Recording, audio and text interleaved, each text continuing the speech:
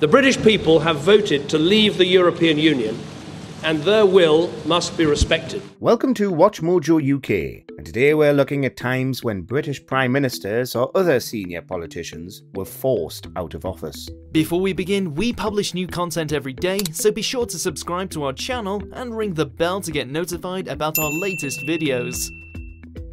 Tonight, the key to 10 Downing Street lies in the hands of her party. She led them to victory 3 times, then they turned on her.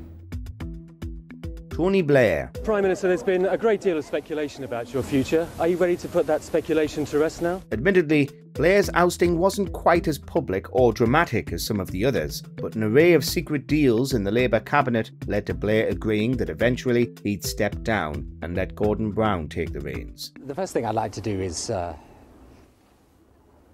apologise, actually, on behalf of the Labour Party for the last week. This came after a turbulent decade in power, with the wars in Iraq and Afghanistan still ongoing, and the Eccleston affair coming to light. His resignation speech showed he had clear regrets about his tenure, though, and betrayed that he wasn't ready to leave office yet. As for my timing and date of departure, I would have preferred to do this in my own way. And maybe he shouldn't have, considering Brown wasn't really able to fix any of the issues plaguing Labour at the time, and they promptly lost the 2010 election. The next party conference in a couple of weeks will be my last party conference as party leader. Stanley Baldwin and Ramsay MacDonald. 1924 saw a double whammy of high-level political resignations, so we're including both Baldwin and MacDonald as one entry.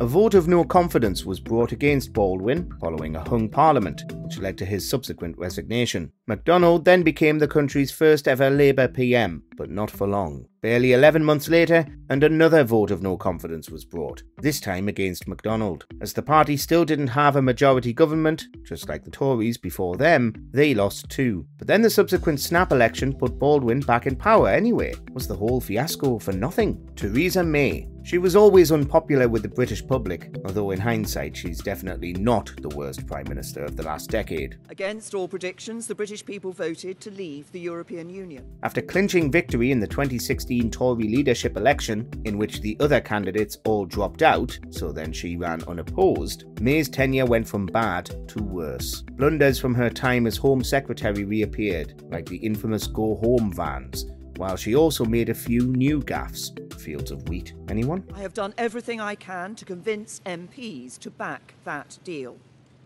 Sadly, I have not been able to do so. Numerous votes of no confidence were brought against her, but following myriad failures in delivering Brexit and a hung parliament in the 2017 election against Jeremy Corbyn, May was forced to step down in 2019. But it is now clear to me that it is in the best interests of the country for a new Prime Minister to lead that effort. James Callaghan, another politician who catastrophically lost a vote of no confidence. James Callaghan's tenure as Prime Minister came to an end in 1979. With respect, I think that's partly the media's responsibility. It's not me that's on strike, sir. Despite a long and prestigious political career, Margaret Thatcher tabled the vote in '79 that ended in Callaghan's defeat, triggering an unavoidable general election. This was largely a result of the winter of discontent, a year marked by severe weather and massive strikes, a crisis that Callaghan wasn't able to get a handle on. I don't say keep it up as long as you like. What I say to all the new PM members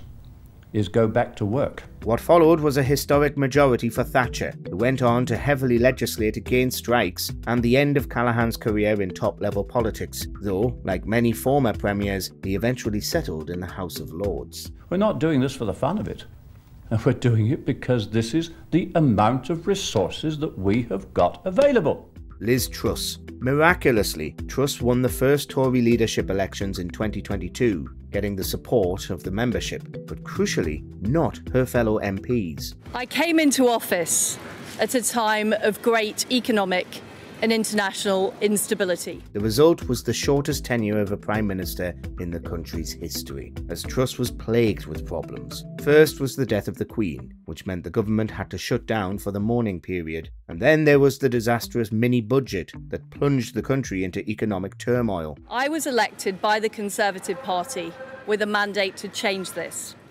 We delivered on energy bills and on cutting national insurance. The Daily Star began live streaming a lettuce to see if Truss would last longer than its shelf life, which, as we all know, she didn't. After fewer than 50 days, the era of Truss was over. I have therefore spoken to His Majesty the King to notify him that I am resigning as leader of the Conservative Party. William Gladstone. Though this was the 19th century, Gladstone achieved the remarkable feat of losing 3 separate votes of no confidence, though before the 20th century, it was nowhere near as uncommon for governments to be ousted like this. Gladstone first lost the vote in 1873, and then again 12 years later in 1885, and a third time in 1886. While one of those times was because of his budget, the votes twice came down to Irish politics and bills about Irish Home Rule. Ireland wouldn't get Home Rule at all until 1914, decades after Gladstone had first tried to bring it about, though the Irish Civil War would begin just 8 years later. David Cameron. Perhaps it's more fair to say that David Cameron ousted himself, since he did dig his own grave by promising a referendum on EU membership. The will of the British people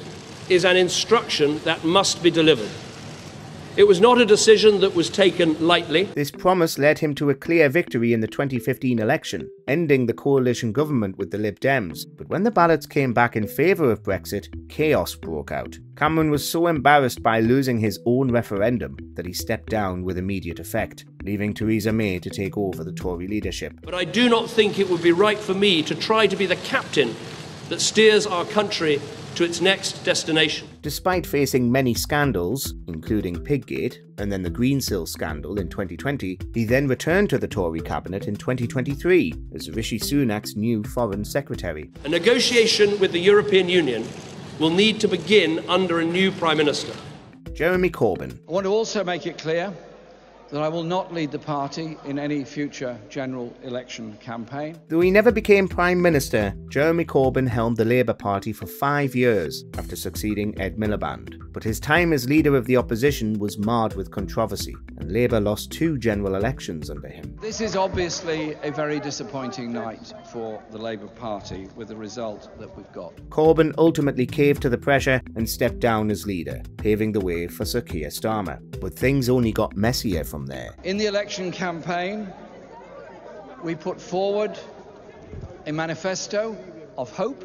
The ongoing row about anti-Semitism in the party continued even without him, and he was eventually suspended from the party and then banned from standing as a Labour candidate in another election. Maybe that's not the best way to treat somebody who was democratically elected by the members to lead the party. Margaret Thatcher, victim of the notorious backbench departure speech. When Geoffrey Howe denounced Thatcher from the benches while resigning as Home Secretary, things were over for Maggie. Having watched Mrs Thatcher's performance in the House of Commons this afternoon, many Tory MPs are wondering what on earth they've done in getting rid of her. Her former Defence Secretary, Michael Heseltine, led the rebellion and put himself forward as a leadership candidate. Thatcher ultimately left government in 1990, quitting the leadership elections so that the frontrunners were Heseltine and John Major. The new world into which the Tory party is now entering, with 3 candidates for leader. The photo of Thatcher leaving Downing Street with tears in her eyes remains well known. Major was the eventual winner, lasting as Prime Minister until being defeated by Blair. But Heseltine served as the deputy for his part in the final ousting of Britain's most controversial PM. According to Newsnight sources, a massive majority,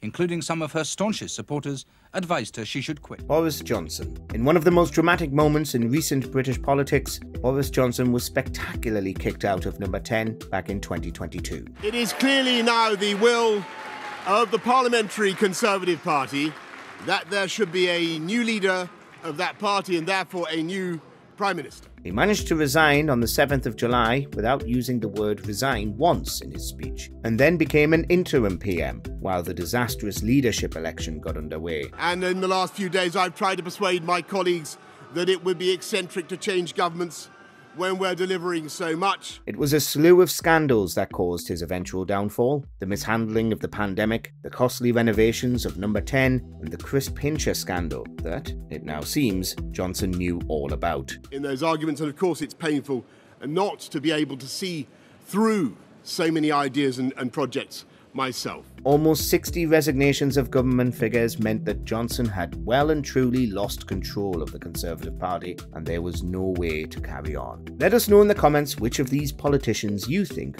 overstayed their welcome. But as we've seen at Westminster, the herd instinct is powerful. When the herd moves, Do you agree with our picks? Check out this other recent clip from WatchMojoUK and be sure to subscribe and ring the bell to be notified about our latest videos.